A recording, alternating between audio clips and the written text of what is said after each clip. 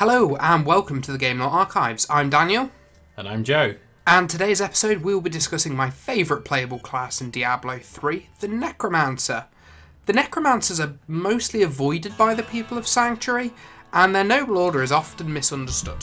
So misunderstood that the general population don't even realise that their order's official name is the Priests of Rathma. So in today's episode we're going to look at this order's origin, who made them and why, and how they have been protecting Sanctuary ever since.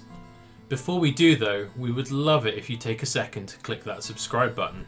The Priests of Rathma can track their origins all the way back to the earliest years of Sanctuary, right back to the time of the Ancients. We went into this topic in more detail in the previous episode, so click on that link in the top right hand corner to hear that. However, I will very briefly go over the main points now to make sure we're all on the same page. Since the birth of the universe, angels and demons were at war, which quickly turned into a fight over a powerful artifact called the World Stone. However, neither side could get the upper hand, so an angel called Inarius and a demon called Lilith both grew tired of the war and searched for ways to escape it. Eventually the two met and realised they weren't the only ones feeling like this, so joined forces and rallied the others who felt the same. Together this rebel group stole the World Stone and used its powers to create the world of Sanctuary and hide it from both the high heavens and the burning hells. On this new world, the rebel angels and demons settled down and started to have children. These half-angel, half-demon beings were called the Nephilim. The first Nephilim child belonged to Inarius and Lilith, a boy named Linarian. As Linarian grew older, he set off to explore Sanctuary and learn about the world he lived in, as we all do. He grew into a very calm and rational man, so was often thought of as cold-hearted, although in truth he was really caring.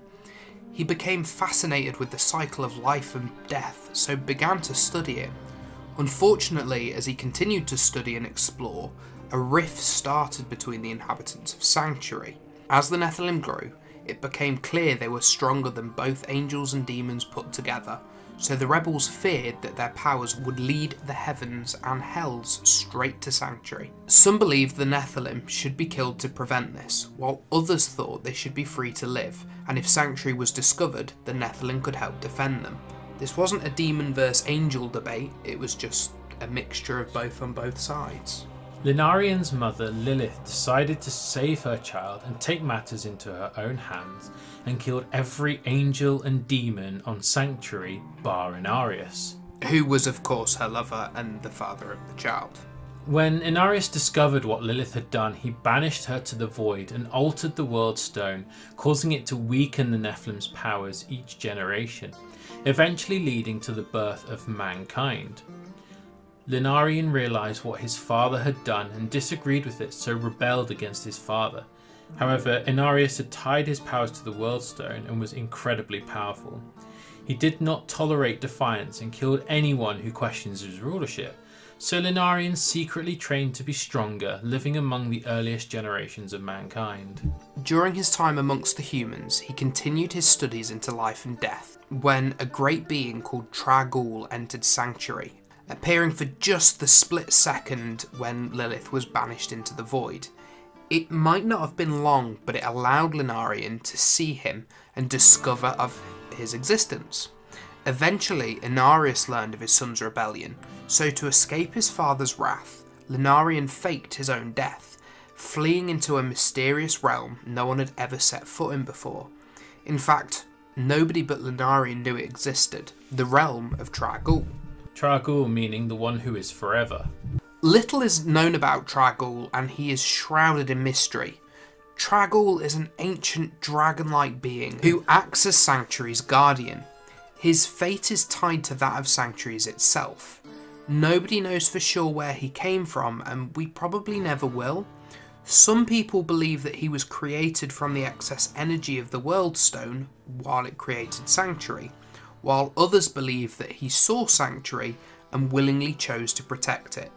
Maybe it's a mixture of the two, and the World Stone's energy didn't create him, but tied his life force to the planet, forcing him to protect it. But we're just speculating, there's no way of knowing for sure. Whatever his true origins are, when Linarian entered his realm, he willingly became a disciple of the dragon. wanting to learn everything he could and changing his name into Rathma. which means student in Tragul's language. And so Tragul taught Rathma the fundamental truths of the universe and that of balance. Lesson 1 was regarding the angels of heaven, Or the forces of light, and the demons of hell, the forces of chaos. and how their war should never end. If either side wins, it could spell the end of Sanctuary itself. If evil wins, they will turn their bloodlust onto Sanctuary, and if the side of good wins, then the angels will turn in on itself until they are no better than demons. This ties into the second lesson, the concept of the balance, Which is otherwise known as the Great Cycle of Being. and how this war usually balances itself out. The most recent example is the End of Days. Many of the primevals began to attack Sanctuary directly. During this time, the Nephilim started to return, and Tyrael fell to Earth to guide them, balancing the events out naturally so neither side ever gained the upper hand for too long. However, this balance is sometimes lost, which, if left unchecked, could mean the victory of one side or the other. In modern times, while the balance is mostly preserved by the priests of Rathma, the Templar Order also believe in balance. However, they believe that humans themselves are the true balance, as they're a mixture of both demons and angels. One angel called Malthael was also actively aware of the balance. Due to his bias, Because, he was an angel and all. he was blind to the concept that could only see worth in the side of light. For the next 500 years, Rathma and Tragul maintained the balance of Sanctuary, keeping the world hidden from the high heavens and burning hells. In the year 1992, a mage clan summoned the first demon to Sanctuary, which led to Hell learning of Sanctuary, despite the pair's best efforts. After this, their goal changed to keeping Sanctuary hidden from heaven and preventing demonic influence as much as possible. This, of course, failed again in the year 1809 during the events of the Sin Wars. Tragul knew that this world could end up destroying all of existence if left unchecked. And at the same time, Rathma sensed his mother Lilith's return to Sanctuary, somehow escaping the void, so began searching for a way to stop her. Now, we discussed this in a lot more detail last episode, but Lilith finds a farmer named Uldyssian and reawakens the dormant Nephilim powers within him. Rathma and Tragul watched this unfold secretively and saw that Uldyssian's younger brother, A scholar called Mendelin, had great potential and slowly initiated contact with him. It took a while to earn his trust, but eventually began to train him in the ways of the balance and the art of necromancy, until Mendelin became the second necromancer in Sanctuary's history. When the Sin Wars ended, most people's memories were completely wiped to the events. However, Mendelin's extended time with Rathma and Tragul saved him from this memory loss. Rathma's final instructions to Mendelin was to go out and train additional disciples so the balance would always be protected. And that's exactly what Mendelin did, forming a mage clan named the Priests of Rathma, a clan dedicated to maintaining the balance, and following in the footsteps of Tragul and Rathma's teaching. The symbol of their clan is a 5-side pattern, each side representing one of the 5 elements that they believe Tragul is linked to, Which are earth, air, fire, water and time. They believe that as these elements make up creation, they are tied to Tragul. As Mendelin trained the priests in the ways of the balance, he also taught them his skills of necromancy as well. Obviously, being a scholar, he also recorded all of his knowledge and lessons into great tomes called the Books of Callan. Callan is the name that Tragul and Rathma gave to Mendelin. These books are still used and added to by the priests to this day. In fact, one of the Order's first leaders, called Death Speaker Myken, was incredibly gifted and added many potent spells to these books, which are still some of the Order's strongest to this day. The priests of Rathma soon established a headquarters for themselves in eastern Kyrgyzstan.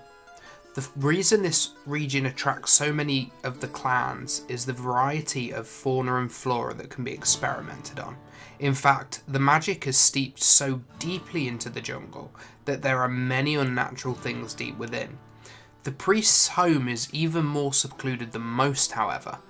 The entrance to their home is hidden in the trunk of a giant tree, which opens to a long winding staircase which eventually leads into a vast underground city called Necropolis. Necropolis's seclusion allows the priest to study their magic in private, which is particularly useful when the order is so mistrusted by outsiders. Then, when the balance is disrupted, a priest will be dispatched to restore it. While out in the field, the priest will actively seek out new recruits. Once fully trained, the priest's role is very lax, and they are encouraged to work out their own path to maintain balance. When someone does join the order, they begin as initiate, and are trained to set aside all emotional connections, so they can better serve the balance.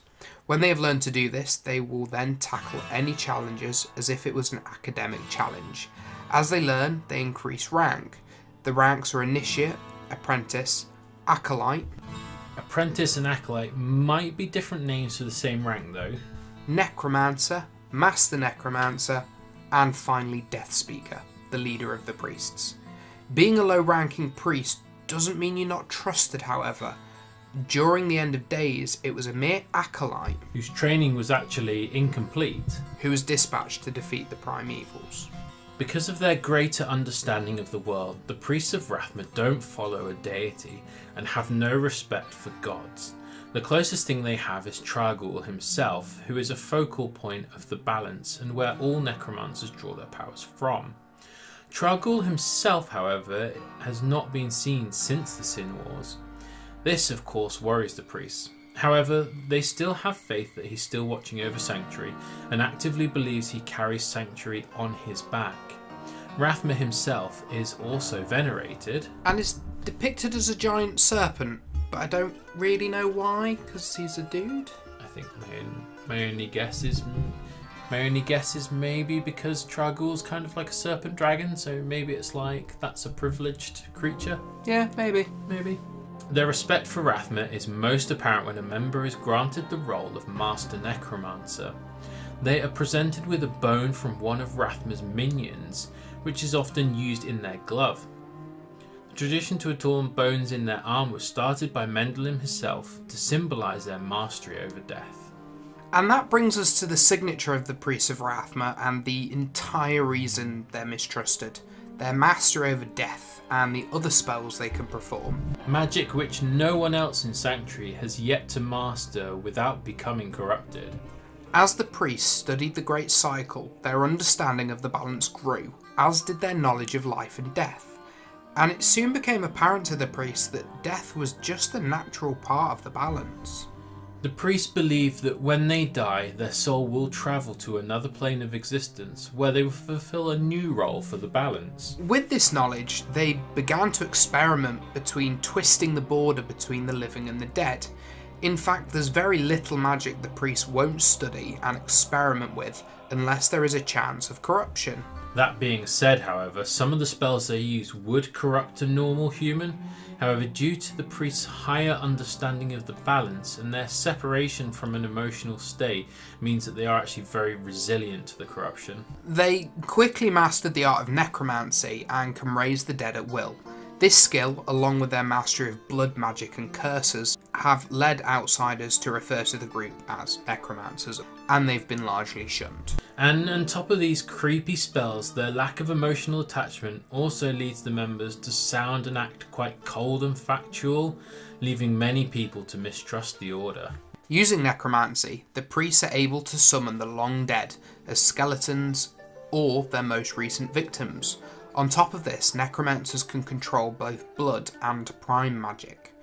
Prime magic is an ability to manipulate prime energies that flows through all living things. It's largely used by the Ascari tribes, however in a very different way. The Ascari use prime magic to empower themselves, giving them huge bursts of strength or speed. Necromancers, on the other hand, manipulate their enemies' energy, laying powerful curses on them. The last magic style they employ is blood magic, which is, what you can probably guess, spells they cast or enchant using their own blood. Blood magic's incredibly difficult to master, as every spell drains the caster's life force, meaning it's a delicate balance between healing and casting blood spells. However, smart necromancers can use this wildly in conjunction with their other spells. They largely use an energy called essence, the life force that gives things life. Be it a living human, angel or demon, or even actually one of the dead reanimated using necromancy. The priests cannot generate essence themselves and need to harvest it by killing enemies. Blood magic might be risky, but it doesn't require essence as it takes blood instead, so it's a good means of killing enemies to gather more essence. While these darker spells would corrupt any other mage, the priests of Rathma only use their power to serve the balance, and never to disrupt it. Because of this dedication to their cause, the priests do not view their actions as good or evil, and believe they are actually above that. To a priest of Rathma, every action is simply obedience to the balance, and they're not above killing angels or demons. They will occasionally help the high heavens, but only when it serves to restore balance to Sanctuary.